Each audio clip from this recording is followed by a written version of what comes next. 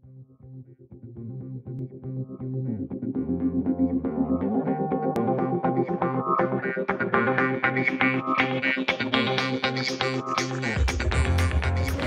we start talking about preparing food and how we should be eating food, the very important issue is to understand that some foods have to be eaten in their raw stage, in the shape, like they have to be raw.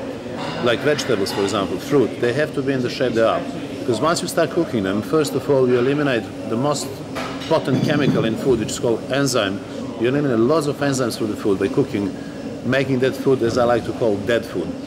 So, not to mention vitamins and minerals, which are all thermo-unstable, and they simply disappear within seconds once they're exposed to high heat and all that. So food has to be served and prepared in that way that you preserve the food in their natural shape with all the qualities and goodness that they bring with them.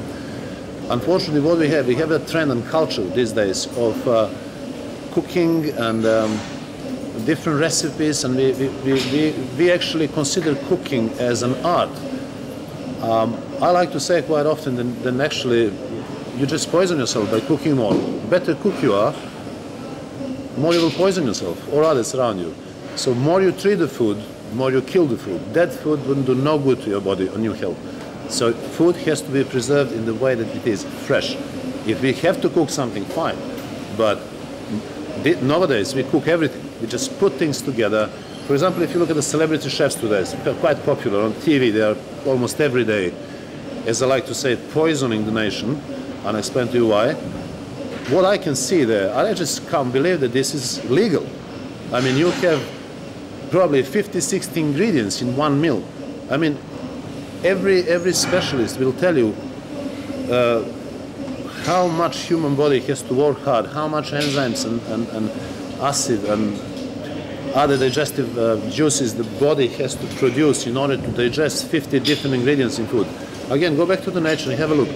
When you have a piece of meat, there's just meat in there, there's a simple natural ingredient there. All of a sudden you will have meat with potatoes, with this, with that, with some vegetables in there, and then seasoning, one seasoning, another seasoning, then butter, then sugar, then salt, then extra seasoning. Then you cook another side dish, which will be mashed potato with something, and again 10 different seasoning, oil, and onions, and this, and that, and you mix everything together. And when you put that on the plate, for me, this is nothing but atomic bomb which will end up in your stomach. And this is what we consider art.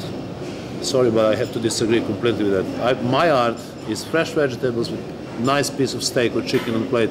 This is what I call art.